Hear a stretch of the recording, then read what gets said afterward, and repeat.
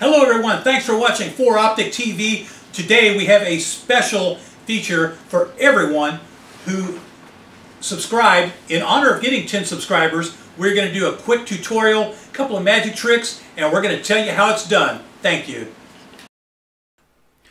Today we're doing a dice trick. Now what you do is you put two dice between your fingers. This happens to have a 4 and a 5 on one side, and the back side has a 2 and a 1. Now when you flip it back, a 4 and a 5, and again on the back side, a 2 and a 1.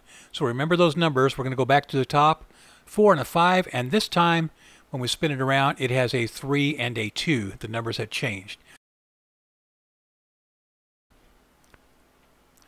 So back up at the top, a 4 and a 5. Again on the back side, watch close when I flip it, a 2 and a 1.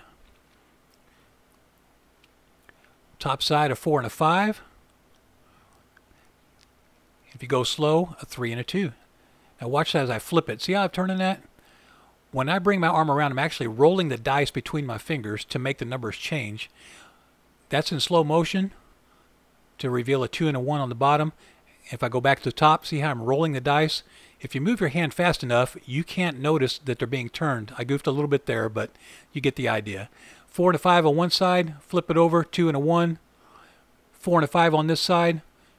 Go slow without flipping it between my fingers, and it's a 3 and a 2. That's the way I've been naturally holding them. Now we're going to show you a thimble trick where you simply put a thimble on your finger, grab it with your hand, pull it off your finger, and it will disappear from your hand right in front of everybody. Fairly simple trick. Let me show you one more time. Put the thimble on your finger. You're going to grab it off your finger, and it will be gone.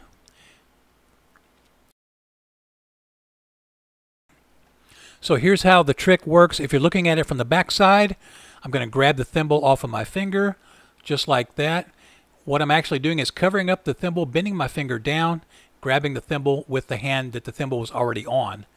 So if you've seen it in slow motion, that's kind of how it works. Watch close. I'll show you again. That's what it will look like.